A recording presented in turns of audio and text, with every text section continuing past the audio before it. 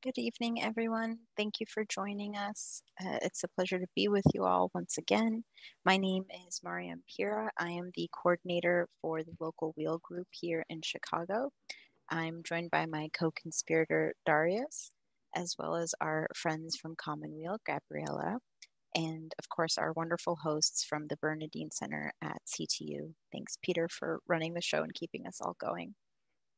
And we're very excited to welcome Jeff Korgen as our speaker for this evening's program. And before I share a little bit about Jeff and his bio, I'm going to sort of get some housekeeping out of the way. First of all, if you wouldn't mind, please keeping your microphones muted during the program, just to make sure we're not interfering and interrupting the speaker as they present. We would appreciate it. But that doesn't mean we don't want you participating. Please do feel free to use the chat to ask questions, share comments and thoughts, articles, quotes, anything that you'd love to share with the group. We would love to hear about it. And we'll also be monitoring the chat as the program goes on for questions, which we will take after Jeff's finished his presentation. We'll go through a Q&A. We'll invite you to unmute your mics, turn your video on, and share your thoughts and questions. So with that, I will give a very brief introduction to Jeff Korgen. He's a church consultant providing planning, coaching, and evaluation services for several Catholic organizations, including Leadership Roundtable and the Catholic Campaign for Human Development. Jeff is also the author of several books, as well as several social justice-themed comic books. He's currently working on a graphic biography of Dorothy Day, who's the star of our program this evening. Jeff, I will turn it over to you. Thanks, Miriam. And it's great to be with you all. I even recognize some of the names. And I think some of the people on the call could probably do this, lead this talk. So I'm going to, with great humility, just offer some few thoughts at the beginning about Dorothy Day and her candidacy for sainthood, which I've been working on for 7 years. The Archdiocese opened up the canonization cause in the year 2000 with Cardinal O'Connor, and very little happened for years and years. And then Cardinal Dolan got a hold of it and said, "Hey, let's get this done." And so for the last 7 years, we've been gathering evidence. Now, when I first started, I thought this was like a project where, the thesis of a paper was Dorothy Day would make a great saint. But what I learned instead, it's a trial. And the trial is not trying to determine anyone's guilt or innocence, but did she live a life of heroic virtue? And I'm going to just run through a few slides here just to kind of put that out there. And there's that great quote, "Don't call me a saint." Dorothy Day's most popular quote, most used quote. She loved people living in poverty. She fought for workers. She tried to promote pacifism, but the most often quoted phrase of hers is, "Don't call me a saint. I don't want to be dismissed that easily." This trial is about, did she live a life of heroic virtue? Okay, so what does that mean? We look first at the theological virtues, faith, hope, and charity, and then the cardinal virtues, prudence, temperance, fortitude, justice. So you just create a question for each one of those virtues. Did Dorothy Day live faith heroically? Did Dorothy Day live hope heroically? Did she live charity heroically? Prudence heroically? Temperance heroically? Fortitude heroically? Justice heroically? And that is the question that this court at the Congregation for the Causes of Saints is going to take up. Now, we have been working for 7 years to assemble all of this evidence. Now, the first thing you should know, if you're thinking about becoming a saint yourself, don't write too much stuff down, because everything has to be reviewed by theologians that you published, and a lot of your unpublished, and all of your diaries. We have a 10,000-page diary, which Gabriella, who's on the call with us here, was one of our first transcribers. Don't let anyone tell you that they had good handwriting back in the day. Dorothy's is terrible. And we had 100 transcribers all over the world transcribe these 10,000 pages of diaries. So it all has to be poured over by theologians. They're called theological censors. Great word, right? Theological censor. They look at it in light of Catholic teaching and morals, and then pronounce a judgment on all of this. Now, Dorothy Day, not only was she a great diarist, she wrote a lot of letters. We picked 500 of her greatest hits and letters that we transcribed and are being looked at. And then she also was, I.F. Stone, who founded The Nation magazine, described her as one of the great journalists of the 20th century. So, here's a candidate for sainthood who not only was a journalist, but she had her own newspaper. So there's a lot of stuff. So when people say, why is this taking so long? It's really because she wrote so much. We also took testimonies, just like in a regular court, from people who knew her. We were able to interview, take testimony from 35 people who knew her. And now we're just finishing up with interviewing selected Catholic bishops from around the country about their view on her. And then we'll be, interviewing the historical commission that produces a report and so forth. So a lot of work goes into producing this evidence. And I would like to just kind of go over the origin story with you. Can people just hit on the reaction button, hit a thumbs up or raise your hand if you know kind of the origin story of the Catholic worker, that you've heard of this? Okay, we've got a few folks. So I won't belabor this, but I'd like to both bring in some things that you may not be familiar with, but also give you a little preview of Dorothy Day, the graphic biography that I'm working on with an artist. And the first place we start is the great San Francisco earthquake. Dorothy Day is a young girl. She's like 8 or 10 years old. And suddenly during, the early morning hours, it's the middle of the night to her, the ground starts shaking. Mom grabs her little brother and runs out of the house, or little sister and runs out of the house. Dad grabs the 2 boys and runs out of the house.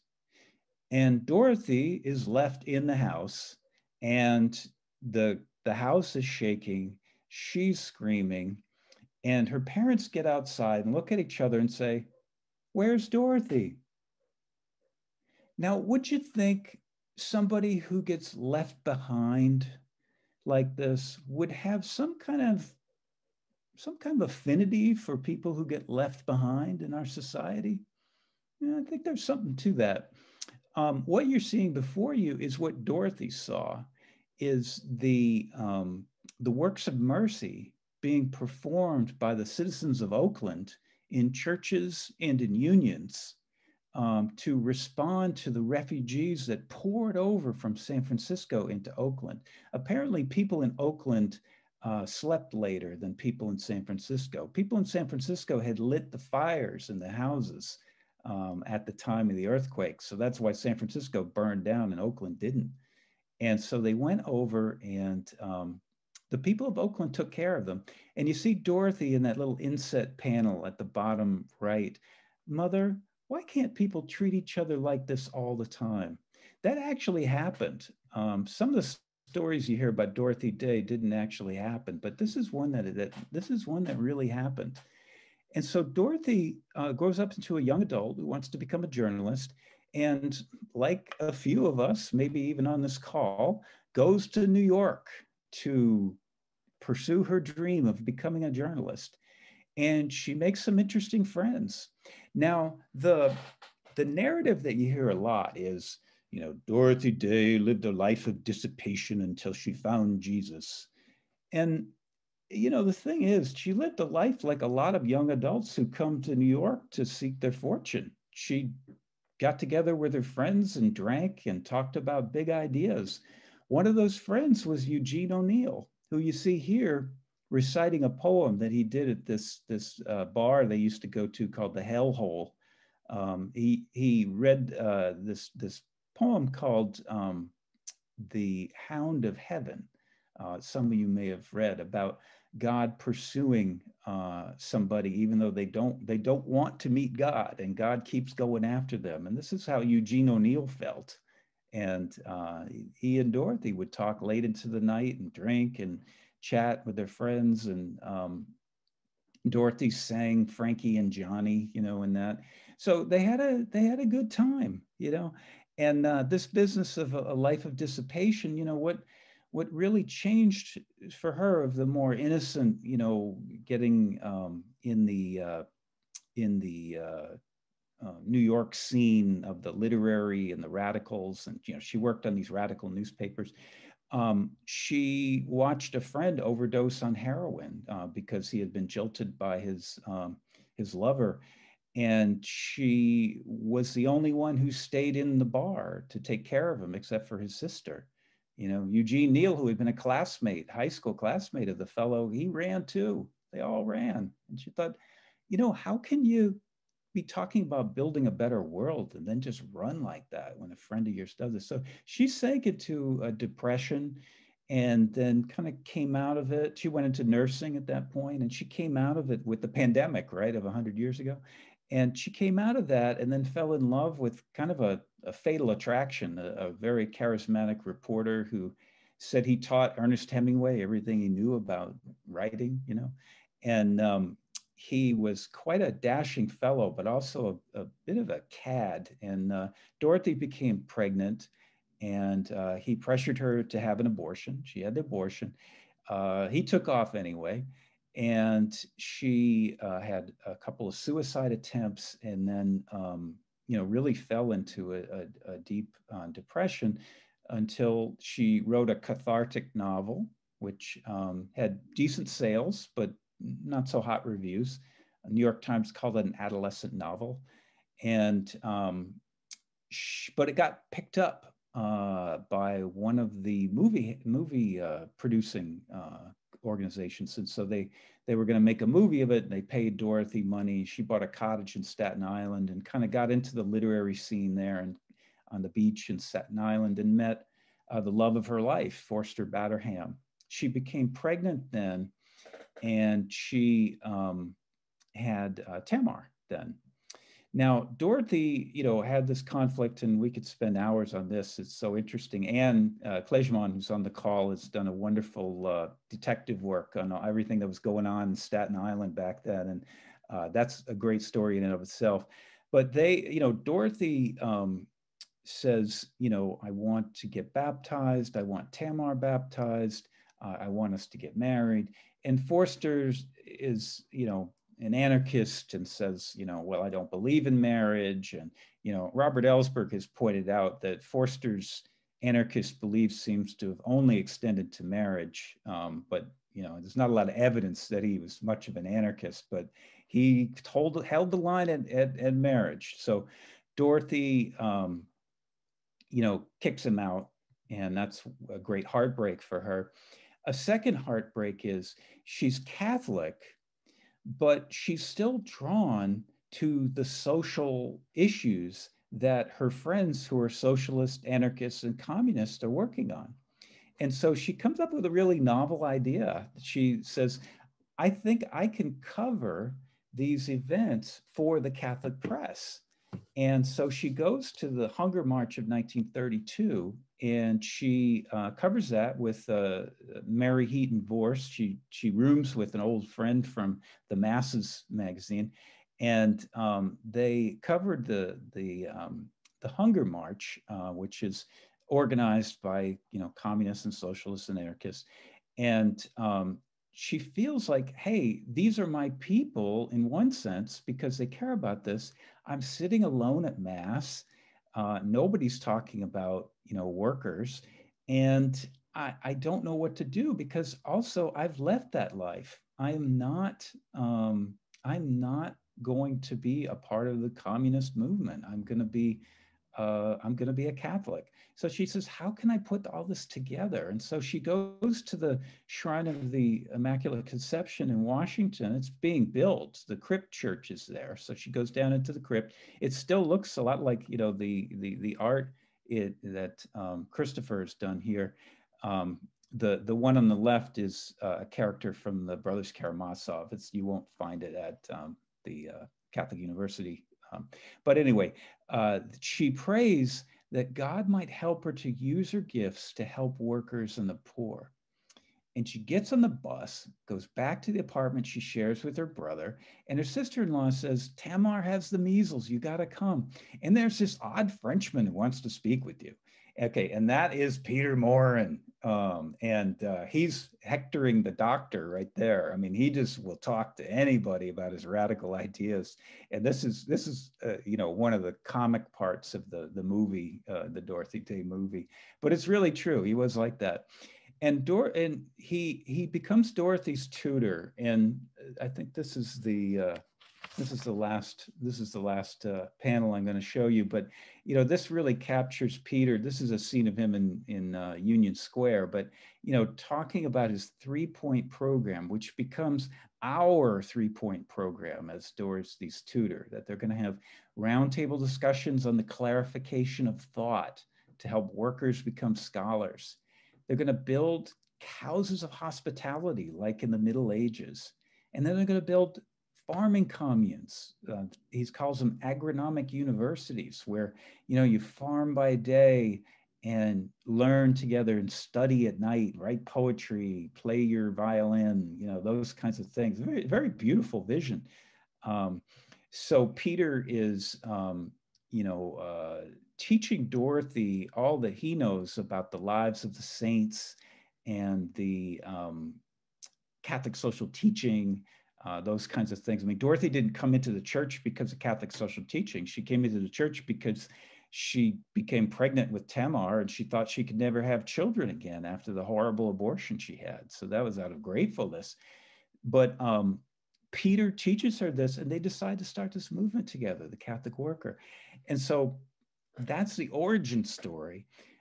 Dorothy goes on to create this amazing movement. Peter lives till about 1949, and he's kind of in and out a little bit because he develops dementia at some point. I want to just finish with my own thought about the life of heroic virtue, and tell you just a quick story about Dorothy, that she and Forster kept in touch, but she really kept the boundaries up. And Forster found another partner whom he lived with for about 30 years. And then she developed cancer, and she was dying. And he got in touch with Dorothy. And, part of me wants to just kick him, but he gets in touch with Dorothy and said, well, she's got the Catholic Worker going now for like 20 years. And he says, you take care of people in need. Like, my partner is dying. Could you take care of her? And she says, okay. And she goes out to Staten Island, back to her old house, and he rents a house in Staten Island, and she takes care of Agnes. And when I think, I mean, any of us who have had romantic entanglements will appreciate this. Is that heroic virtue? I'd say so.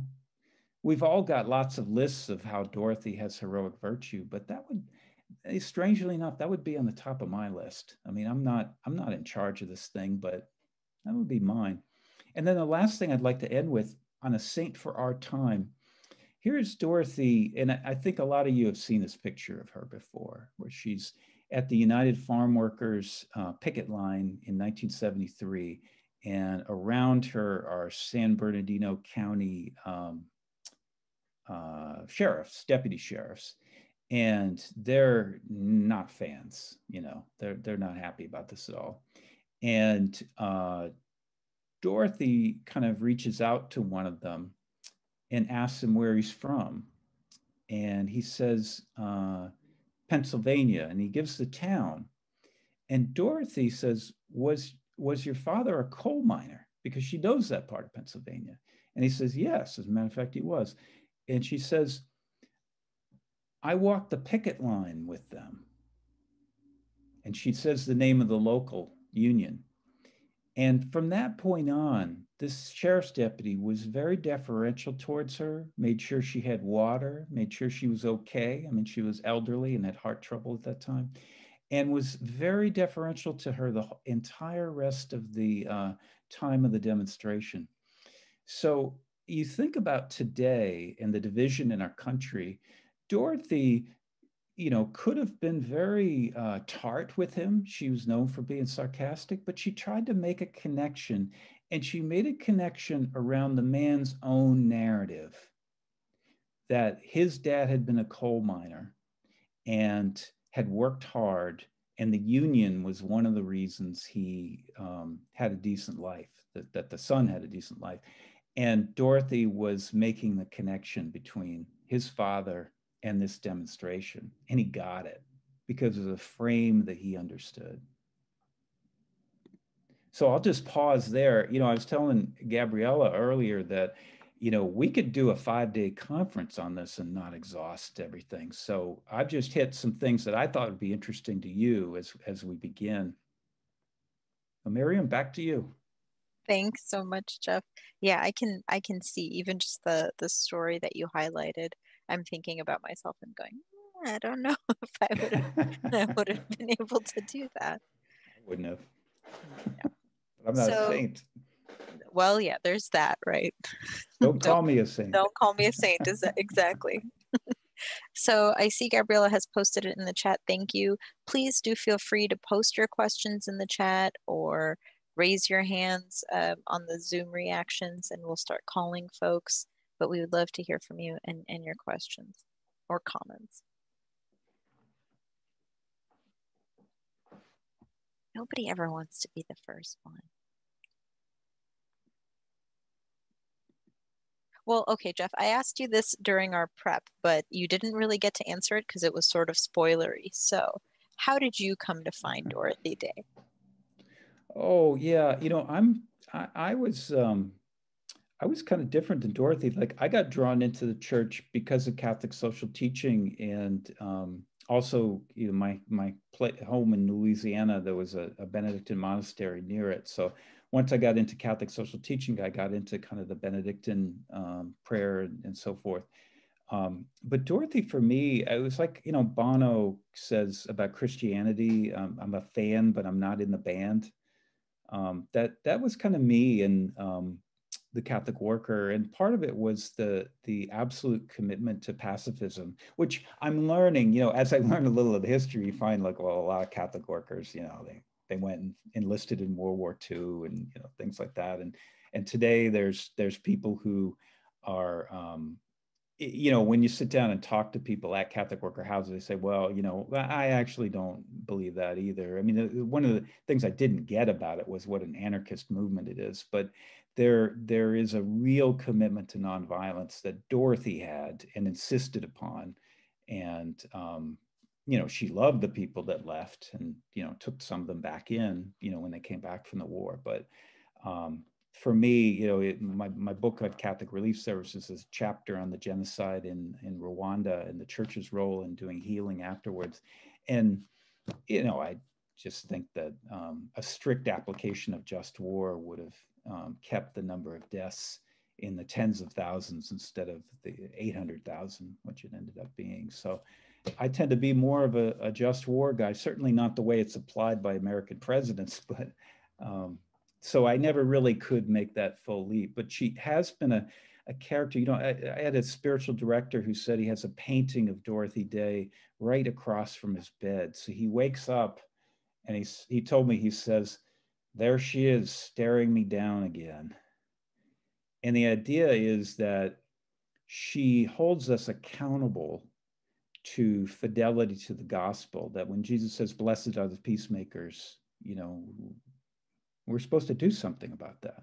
And I think it's great. And she's kept me accountable too especially during the parts of this process that I've had a chance to read more of her writing and meet the people giving testimony and that kind of thing. She does get under your skin and change you, even if you don't get into the movement. And that's one of the reasons I think she's so popular with young adults, is that she has a life, her young adulthood is like a lot of young adults' lives. And then she took the faith seriously enough, to do what she did. And that is incredibly inspiring. And that's why I think she's lived a life of heroic virtue, is that that ultimate extreme fidelity to the gospel. Thank you for that. So Janice in the chat asks, where do things currently stand in regards to the cause for sainthood? Oh, great question. And I'm sorry I didn't say that in the beginning, but yeah, let's jump into that. She is currently a servant of God, which is a title that all of the candidates for sainthood get. And that means you're an official candidate. It's not just people talk about you, my mother was a saint, that kind of thing. It's like, no, she's actually a candidate. And then an official inquiry starts in the diocese in which the person died. And so for Dorothy, that's New York. And so the inquiry involves, that whole trial of did she live a life of heroic virtue? And so the finding all her publications,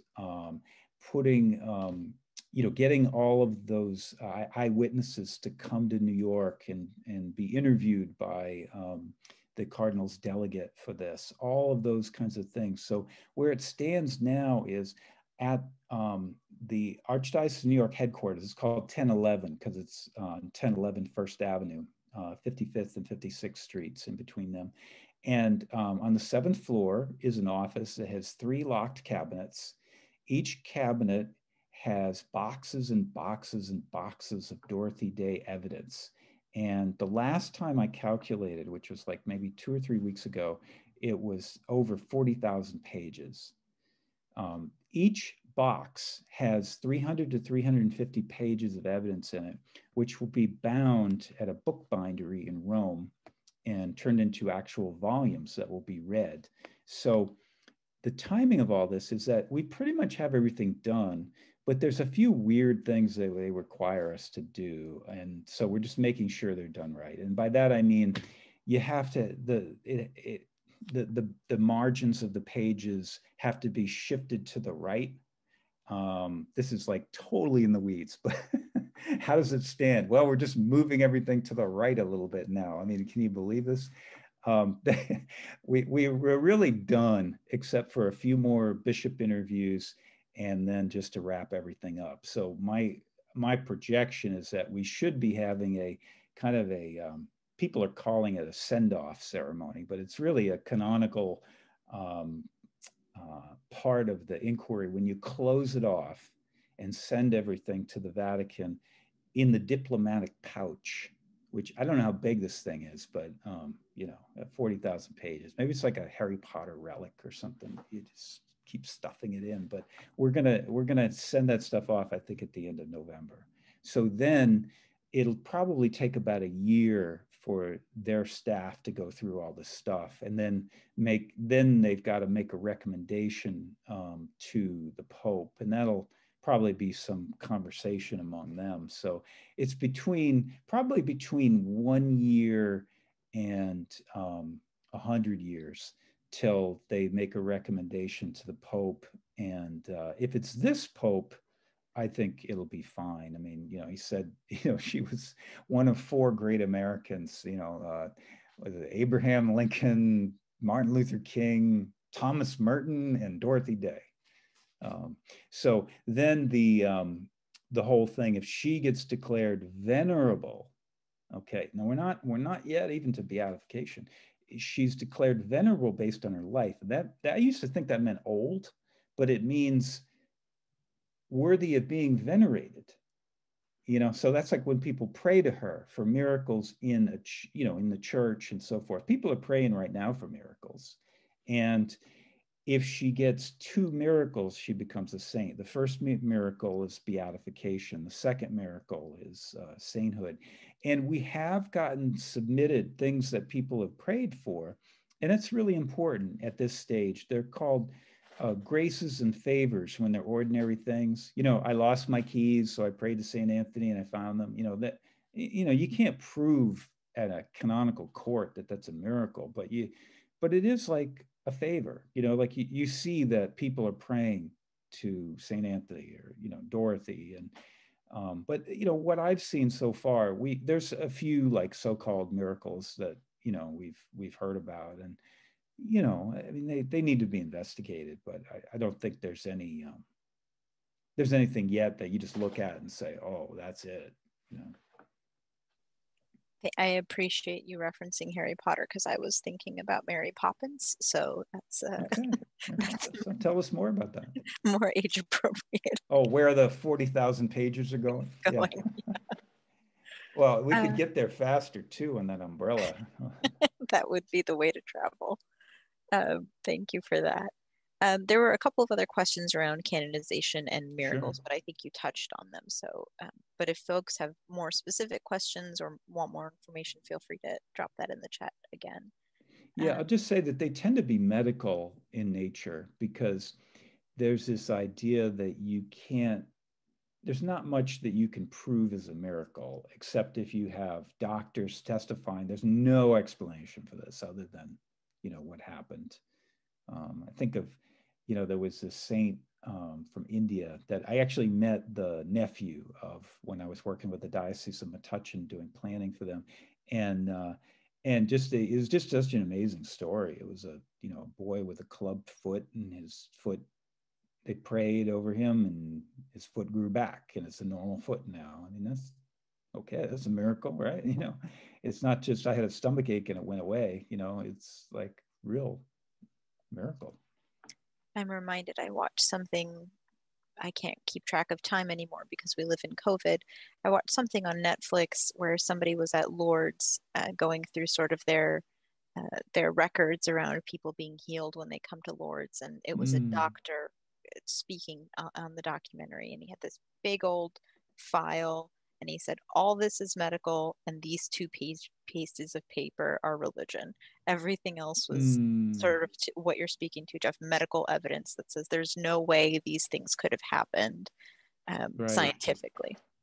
Yeah, we had a great one where somebody, called and said, yeah, I think this is a miracle for Dorothy Day. And, he laid it out and I was like, this is interesting. We really should send somebody out there. We have an MD who's a volunteer, kind of coordinates our transcriptions. It's totally different, Dr. Joe, and we were thinking of sending him out and everything. And then the guy says, yeah, I prayed to Dorothy Day and I prayed to Augustus Tolton and I prayed to, it's like, oh God, you got to pick one. You can't pick them all. I mean, from the point of view of the person wanting the miracle, maybe it's a good idea to pray to so many people, but it does not work in a canonical court to say like, this is a miracle because of Dorothy Day, Thank you. Mary poses in the chat, where do you think Dorothy would be today in regards to current social movements? Which movements would she be sort of on the front lines of? Oh, that's a great question. And, it's also one that gets to the use and abuse of a saint's name. I worked for somebody, Monsignor Philip Murney, and he founded the National Pastoral Life Center. And for me, he's like one of these like local saints. He's like, somebody who in my life was kind of a saint. And I remember when he died, because he founded the organization. And then anything anybody wanted over the next 3 years, they would say, well, Phil really would have wanted blank. And so they invoke the name of the person to get what they want. And there's a real danger in that of looking at today's movements and saying, well, I'm really into Black Lives Matter. Yeah, she would have been in Black Lives Matter. And I heard Kate Hennessy, who there's a bunch of grandchildren of Dorothy Day. And many of them are just regular Vermont people. They hunt and fish and whatever, I mean, I grew up in Louisiana. They remind me a lot of people from Louisiana. The rural people grew up poor because, the mother, Tamar lived a life of voluntary poverty too. And one of them has kind of inherited the activist Dorothy, Martha Hennessy, who you may have, heard about her recent trial for actions on nuclear weapons. And she's actually just hopefully soon being released from prison for, under the CARES Act. There's a lot of early release of nonviolent offenders. Another grandchild is Kate Hennessy, who wrote that amazing book, the World Will Be Saved by Beauty, which is sort of half biography of Dorothy, half biography of Tamar. And it's a beautiful book. I expected, I remember Granny, I kind of thought it'd be a very sentimental kind of thing, but it is like no holds barred, growing up in voluntary poverty is an interesting thing for the kids who did not choose it. That's pretty interesting questions come out of that book in that regard. But Kate got asked that very same question about what. Oh, she got asked, would Dorothy have been at the Women's March? Remember the Women's March a couple of years ago? It was like 2 weeks after the Women's March, and she was asked, would Dorothy be at the Women's March? And she said, I don't know, but I bet she would have been at Standing Rock, which was also in the news. Think of, where are the poorest of the poor? Who are the people really getting pushed around? Who is being violated in our country? And who is nobody standing up for? Native Americans, well, sounds like a pretty safe bet. So it's not so much looking at the causes that are big now. You think about something like climate change. You can kind of speculate, well, what would Dorothy say about this or that? And maybe you can find some things that are more self-help that people are doing. I mean, some great things happening in some low-income communities where people are banding together and saying, we're done being poisoned, and you sort of think oh, would Dorothy kind of be into that? I don't know. But, would she be working with the Nature Conservancy? I don't know. Good stuff, but I don't know if Dorothy would be doing that. So it's a dangerous game, but it is kind of interesting. Yeah, it's an interesting distinction too, sort of as a mental reflection on, when we're standing with people for real, I don't want to say real or, imagined issues, but when you're just showing up for social media and when you're really showing up for a cause, which is something I don't think we talk about very much. Did I miss a question? I feel like I missed a question. Oh, so Janice, thank you for your comment. She says, I can see her down on the border protesting the separation of kids from their parents. Yeah, sure. I think there was a question about the misuse of Dorothy Day. Yes, I was scrolling. Thank you. Isaiah, that's a great question. Can you comment on how the bishops use or misuse the story of Dorothy Day on our way to canonization? Yeah, and really, this is not limited to bishops. I mean, I just see it all the time. It's like it's sort of like the Dorothy Day would have been at our rally, like that kind of thing, like the just deciding what it is. For a while, it's interesting that this just hasn't happened. But I remember when I was first hired, there was a little bit of a buzz about, would Dorothy Day be misused as, the patron saint of women who have had abortions? And she had an abortion. It was one of the great traumas of her life. She had a hard time talking about it. You look at her suicide attempt and the way she kind of sleepwalked through 3 years of her life. She has this line in the long loneliness where she's talking about the time when she's with this boyfriend who got pregnant with and all. And she says, of these years, there is not much to say. She's writing an autobiography where she gives details about all different times of her life. And she talks about this great trauma of her life. And she says, of these years, there's not much to say. You know, I mean, she wrote the 11th Virgin, the novel, you know, that's based on her, you know, experience, and with, you know, the pregnancy and the boyfriend and all that. And, you know, I guess there's a lot to say about it. But she was very traumatized by that and didn't talk a lot about it. And the only thing that we have much evidence about is she did write a letter to a woman who had had an abortion and was just very pastoral with her. And, you know, just kind of like, you know, you know, things will get better, you know. So I, I think that the misuse was kind of called out. Like people called that out at the beginning. Cardinal O'Connor talked about that. And I think maybe even, I'm not sure if Cardinal Dolan did or not, but he, you know, he has also been, I think he was chair of pro-life committee for the USCCB. So there's like a suspicion of this. You don't really hear anything about it now. But the whole thing about the misuse of Dorothy, I would like to really speak about that, which is that there is a school of thought that Dorothy should not become a saint because she will be misused. And I think it's kind of true for most of the saints. There are these stories that are made about them that aren't true.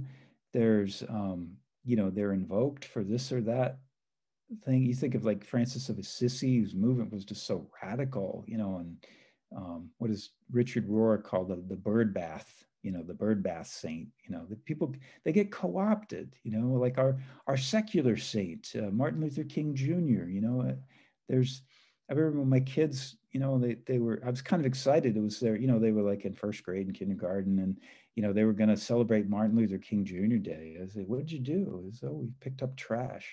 You know, what? You know, what's that? You know, what's going on here? You know, how can you reduce his message to picking up trash or community service days? I don't know where that came from. It didn't come from his writings or any speech he ever made. Where does that come from? So, is that a danger? Yes, but I always tell people, you know, particularly there's I think a school of thought, particularly in the Catholic worker, that Dorothy will be misused, and my response is always not if we let them. That there has to be a strong effort by people who care about the real story, that the real story gets told and it doesn't get kind of put in these pious stories. Like she had that her whole life, you know, like she was just started the Catholic worker. And people said, is it true that you live on the Eucharist alone? Oh, really? You know, and, you know, that there was, you know, even later there was, oh gosh, what was her name? Help me out. And you know, the one, the woman who started that movement in Canada. Just put it in the chat. You're muted. So anyway, there was sort of a counterpart to Dorothy who was started her own houses of hospitality, and they were, oh yeah, Dorothy, Catherine Duhick Doherty. Yeah, that's exactly who. And she started spreading around the story that there was a woman with syphilis in who had come to the Catholic worker, and Dorothy had slept in the same bed as her. And Dorothy, you can read this in the letters of Dorothy Day. She wrote to her and said, "Would you stop doing this? This is just nonsense. You've got to stop telling the story." You know, and she's like, "I'm, you know, like you know, Tamar knows that I just kick all the time in bed, and you know, you never, you know, no one would want to sleep in the same bed as me." And so, you know, Catherine Doherty stopped telling that story. But there's stories like that.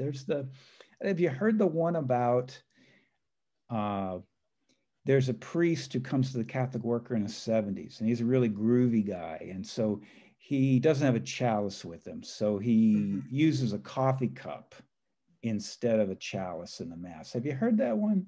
Mm-hmm. Yes. Yeah, okay. So a few folks have heard that one. And there's a version where, well, in all of it, she just doesn't say anything because she has such reverence for priests. She doesn't interrupt him.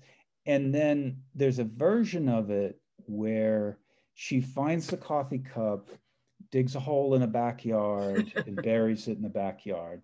There's a version of it where she gets mad at the, no, the priest gets, she calls him out.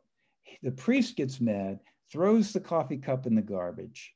She genuflects in front of the garbage can, takes the cup out, and then goes out in the backyard and buries it. Um, did this happen? There are people who say they remember this. The incident with the coffee cup did happen. It was Father Dan Berrigan. Mm-hmm. And the solution was very beautiful. Jim Forrest, who I guess is going to speak at the Bernardine Center soon, he knew a liturgical artist who sculpted these or created. He was a metal worker. He created these chalices that were very, very beautiful. And so he bought one and gave it to Dan Berrigan. And Dan Berrigan loved it. And there's a picture of him in one of the books presiding at Mass with the new chalice. So it was a very beautiful thing. Whether Dorothy buried the other one in the backyard is being debated. Like, I get these emails, I get copied on them, you know, and there's all these debates going on. Some person swears he saw her doing it, but then he's like, well, I guess I remember a lot of stuff that didn't happen these days, you know, because people are old now, you know, so it's like, what kind of memory? You know, I have memories that are just based on a photograph that I saw. Now I have the memory. I've seen the picture so many times, I have the memory. So it's very unclear. But back to your question, you know, about bishops misusing Dorothy Day, is that there's a tendency for these stories to come up that didn't happen, or maybe something like it happened, and these embellish, you know, the genuflecting in front of the trash can, like that didn't happen. So anyway, there is a great danger, and I think that people who really care about this should be working with the publishers of religion textbooks on how Dorothy Day is treated. We should be working with them right now. Thank you for that. Maureen posed a question. So is there an effort by members of the Catholic worker movement to stop the process of considering Dorothy for sainthood? No, you know, at one time, I don't know if that was, you know, like, I think there are opinions, you know, and I think when you talk about organizing Catholic workers, you have to remember it's an anarchist movement. So there's not a, it's often tricky organizing things because there's a lot of different views and opinions and all. What I've found is more schools of thought, and I have run into several Catholic workers who knew Dorothy, who feel very strongly that she shouldn't be a saint. And the reasons people argue, it's more than just a few Catholic. It's also there's also a few people here and there that you run into who say, well, she said, don't call me a saint. You know, Dorothy said, don't call me a saint. I don't want to be dismissed that easily. You know, I mean, it's a little like, you know, people often say about president, like you kind of want somebody who doesn't want the job because it shows something about somebody's character if they're thinking about it their whole lives. And we've had some good presidents who were like that, but you know, there's that school of thought. And with saints, I mean, you know, somebody who thought that she shouldn't be a saint, you know, I mean, Dorothy used to hate it when people would come to the Catholic worker and begin to worship her, you know, to say, this is the greatest day of my life, you know, and she would just be like, get out of here, get out of here. And the people that she liked were the people who showed up and just said, what do you need done? And then over time, she would make sure she was sitting next to those people at dinner and got to know them. And so there's the don't call me a saint school of thought. There is and this is outside the Catholic worker.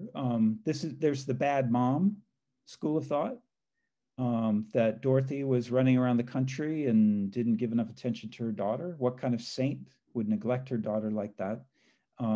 That's a school of thought that has, certainly the people that study Dorothy don't believe that, but there are people who say that. There's the she was a communist, which is actually incorrect, because I guess the Communist Party didn't exist when she was, a radical. She was more of an anarchist than anything. She was very anti-government. The idea of somebody who opposed Social Security, being in favor of planned economy, is run by the government, is a bit of a stretch.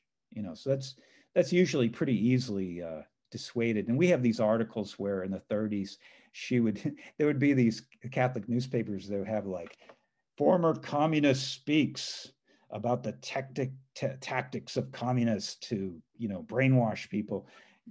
They'd use other words than that, but it was like ex-communist speaks, in the Jesuit journal.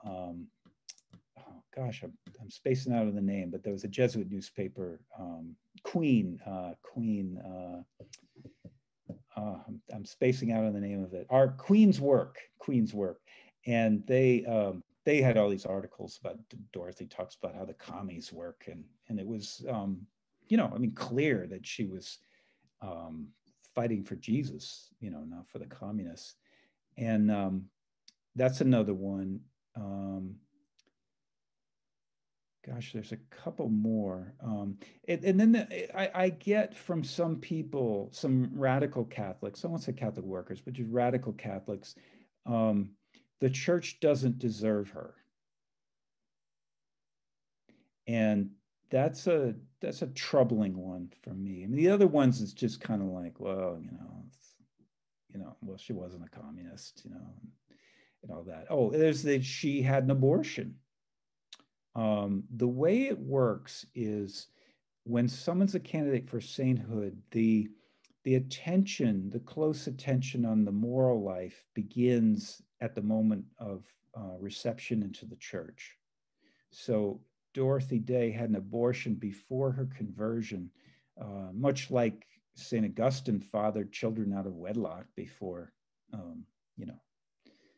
he had his conversion. So there are several schools of thought that say Dorothy Day shouldn't be a saint. The thing is, there's I think less than 100 people in each of them. It's very, very small numbers of people. I mean, the numbers of people that just say, wow, what an amazing person, what an amazing story, what a saint for our time, is in the hundreds of thousands, if not millions. Thank you for that.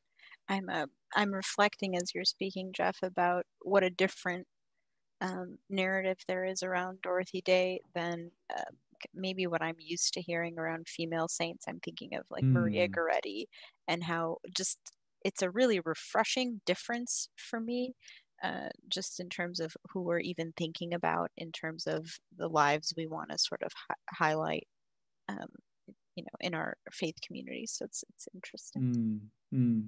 Yeah, there is an interesting thing. People don't really talk about her chastity, but she really lived a chaste life when she went into the Catholic worker. And nobody seems to talk about that. I mean, I don't think that's really that big important, but I think of like Ammon Hennessy, who's a character that appears in the 50s and is a big deal. He's like this really intense prophetic guy who's not Catholic, but he's Christian, and he's just like an apostle of nonviolence. And he is so into Dorothy. He is just crazy about her. And she writes, it's great she wrote these things down.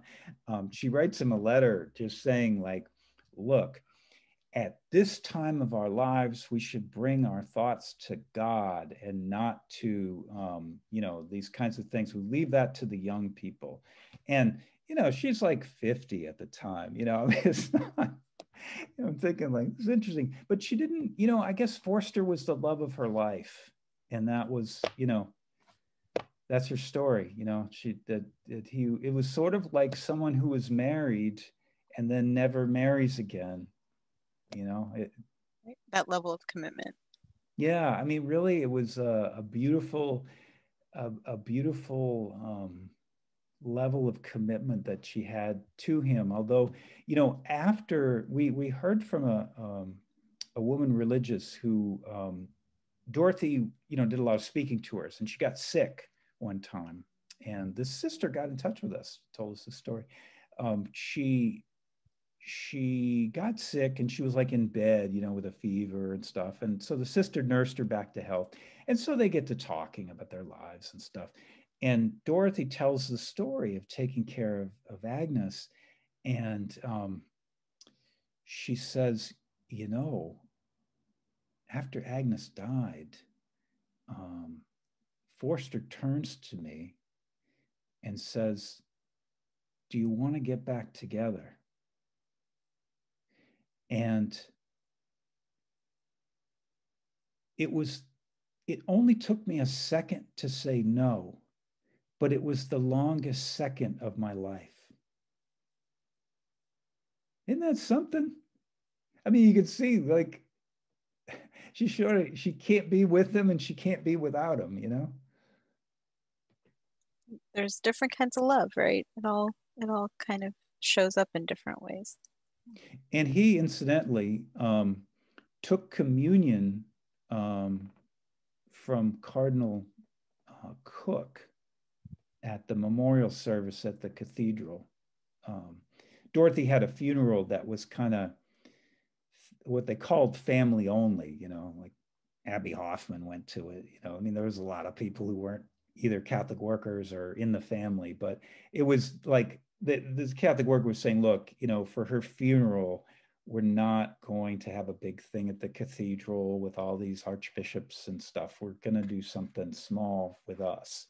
And so Cardinal Cook, I mean, he was very deferential to the worker and to Dorothy the whole time. You know, he brought her a birthday card from the Pope one time, and you know, he was a fan. But he led, you know, he presided at the memorial service that, you know, Monsignor Higgins, the great labor priest, gave the homily and all. And, you know, that was where Forster took communion. You know, it was so interesting. After all these battles over the Catholic Church, there he is taking communion from a cardinal. You know. That's just so fascinating. I'm actually really excited for your graphic novel to be done. So Oh, I me can read too. it. It's going to take like 3 more years. I'm not going anywhere, I mean, probably. you may have seen the incredible, you may have noticed that the art is really good in there, and that takes time, more time than I have patience for. But we just wrote this, we finished the script for the chapter in the 50s, and then the 60s and 70s is next. And then a little thing on the, we'll do a little thing on the sainthood process too. Yeah, it's fast. I think it's a great medium. I saw one on Father Tolton that the Oh yeah, Archdiocese sure. here produced, and it's lovely. So great medium. Wonderful. I have to get that. Well, I'm looking at the time, and I just wanted to sort of pause again, open it up in case anyone had last minute questions. Otherwise, we can begin closing up. Not seeing any holdouts. All right. Well, thank you. Oh, wait, Maureen, please feel free to unmute yourself. Just curious, will the recording be available to us? Peter is nodding, Maureen. Yes, it will. I think it'll be shared via email Okay, to everyone who registered. great. Thank you so much. Everyone who registered? Peter, sorry, I'm speaking for you. Perhaps if they're patient, it'll be on YouTube shortly. Thanks, Peter. All right. Thank you all for your participation. Thank you especially to Jeff for leading us in this presentation. It was really interesting and insightful. Lots of applause, yes. So with that, I will invite Gabriella to offer a closing prayer, and thanks to Darius, who has dropped off the call, but thanks to Darius for referring us for the prayer. Yes, well, this prayer might be actually a familiar one to several people on the call, since it's the prayer for the intercession of servant of God, Dorothy Day. So God, our creator, your servant Dorothy Day exemplified the Catholic faith by her conversion, life of prayer and voluntary poverty, works of mercy, and witness to the justice and peace of the gospel. May her life inspire people to turn to Christ as their savior and guide, to see his face in the world's poor, and to raise their voices for the justice of God's kingdom. We pray that you grant the favors we ask through her intercession so that her goodness and holiness may be more widely recognized, and one day the church may proclaim her saint. We ask this through Christ our Lord. Amen. Amen. Thank you, everybody. We look forward to seeing you at our upcoming wheel meetings. We're here most Wednesdays. And thanks again to Jeff for a lovely program. Take care. Stay safe all.